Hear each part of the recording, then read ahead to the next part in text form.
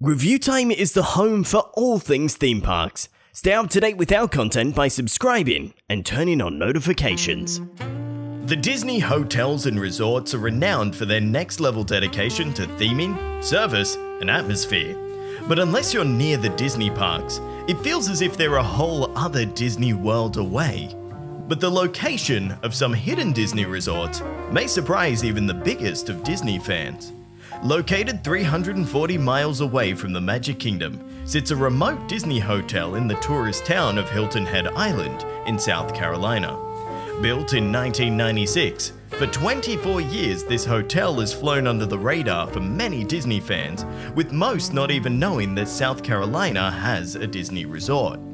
Featured as a Disney Vacation Club resort and being almost exclusively available for its members, it has no theme park nearby to enjoy and merely features as a private resort amongst the many hotels of Hilton Head Island.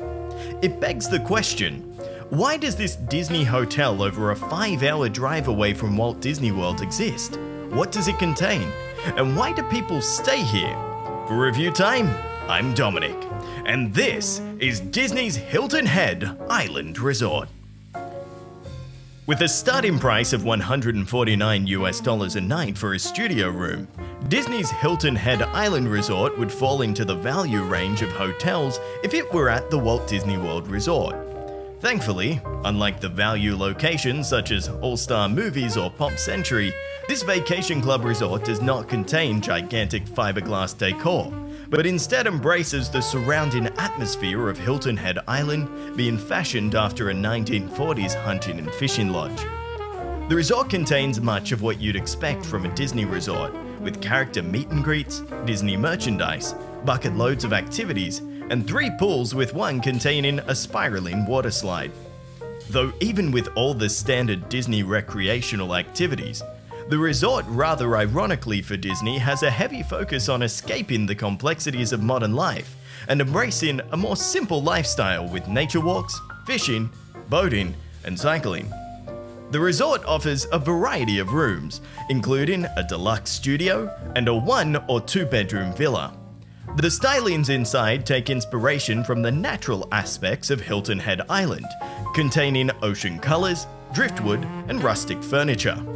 Whilst the studios only contain a general living space, basic bathroom, and a kitchenette with a sink, microwave, and basic utensils, the villas really enhance the experience by containing a full kitchen with a refrigerator, a private porch or balcony, and a gigantic bathroom with a whirlpool tub.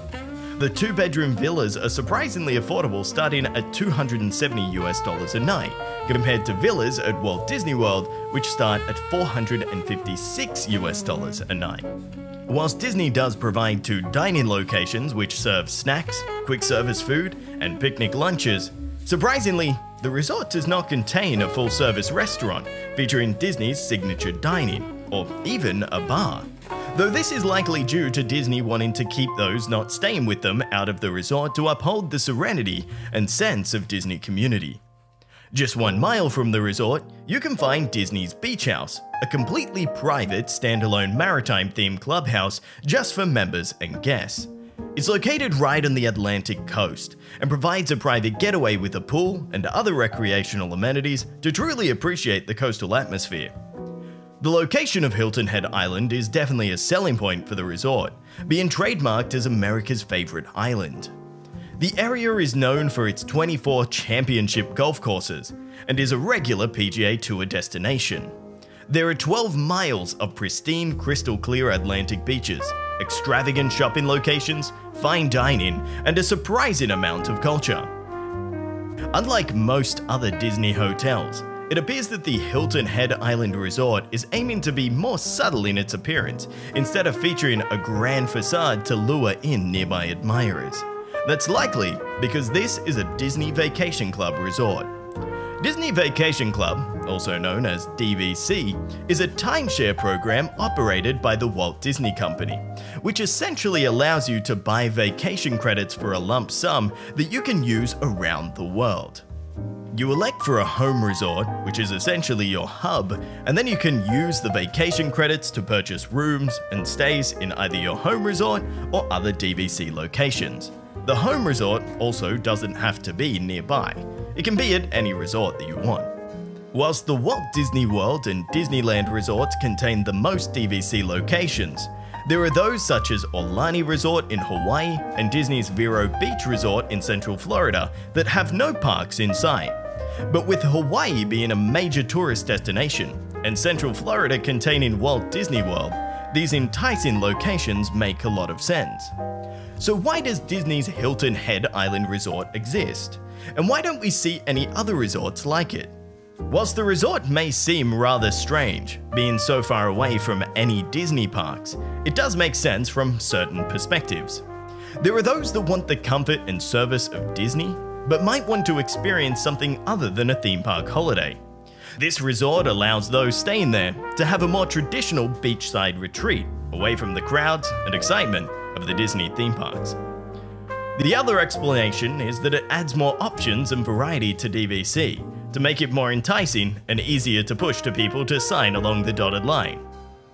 Disney's Hilton Head Island Resort has so far been the last isolated Disney resort to be constructed in North America. Though in 2009, Disney had plans to create an even more remote Disney resort in Washington, Maryland, in a location known as National Harbor. The resort would have allowed guests to experience Disney whilst traveling to the United States capital and visit the many landmarks and historical locations that the capital has to offer. Whilst Disney never made an announcement regarding the resort, the news that Disney had purchased the land fueled rumors and speculation for years to come. Disney remained radio silent regarding the project for 2 years, until finally, in 2011, they officially pulled out of the resort plan that they had never truly announced.